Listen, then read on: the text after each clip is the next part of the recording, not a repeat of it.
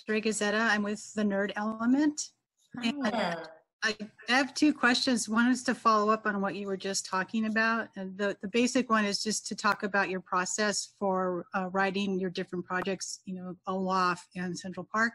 And then the other one, to follow up what you just said, what's it like being female in this industry for you? Well, we feel very fortunate to have had mentors that we looked up to and other female composers that had broken that glass ceiling and created a path for us to follow. I'll never forget being about 20 years old, and I noticed a musical theater song called Taylor the Latte Boy that had been written by Marcy Heisler and Zena Goldrich.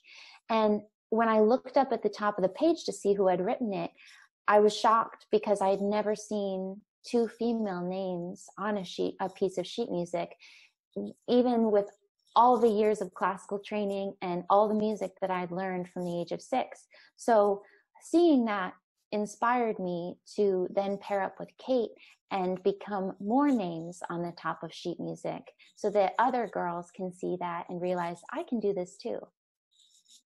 Yeah, and just to follow up, I think being two women in this industry it's definitely had its challenges, but we feel so grateful that right now and over the last 10 years or so, there's just been a lot of room made for females and for women to come in and tell these stories and to write material that is really authentic to the female experience and put a more female driven voice on things.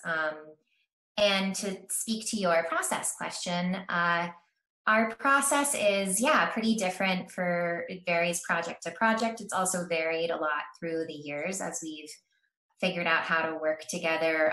And then the more work we have, we've kind of figured out how to do it very quickly.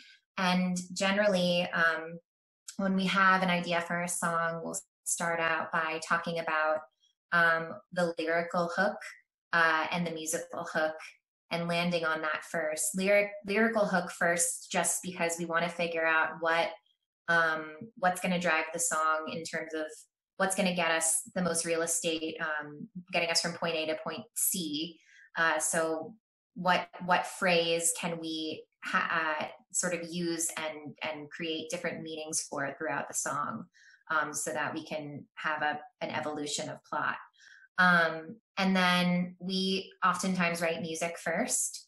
So Elyssa will generally, once we have our lyrical hook, go off and come up with a musical structure and hand it back to me. And there's often lyrics throughout it that are helpful in guiding the structure. And I'll take a swing at fleshing it out a little more. And then we collaborate until we feel like it is perfect. So we do a sort of back and forth and a long conversation over the phone or in person to try and get it all nailed down and ready to go out on demo.